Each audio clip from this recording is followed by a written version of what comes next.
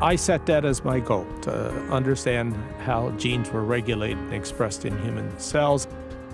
Phillip Sharp revealed that DNA is not one continuous strand of genetic material, but separate segments, with its RNA copy able to splice out the irrelevant DNA portions. And good fortune led us to being among the first to actually make the insight that the gene structure was very different.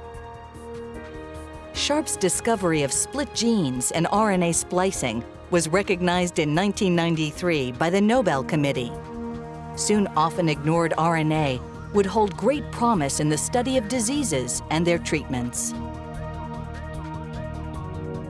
Today, Sharp and his lab continue to explore our gene structure by examining double-stranded or small RNAs.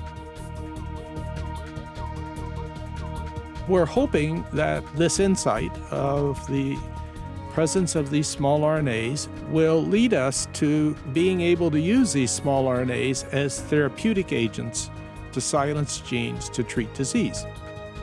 Sharp recognized the power that the convergence of biology and technology could have on drug therapies and emerged as an early pioneer of the biotech industry. In 1978, he became one of the founding members of present-day Biogen IDEC and continues to be an active voice in the industry.